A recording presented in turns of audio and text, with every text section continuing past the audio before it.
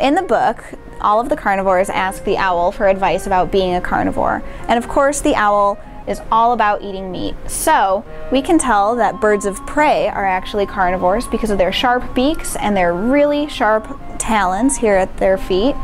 And of course, they are really incredible creatures. They can soar through the sky and they will find their prey underneath them, dive down, and they can snatch it out of the woods or on the ground, and they will take their prey and eat it. So not a lot of people think of owls as carnivores, but they are.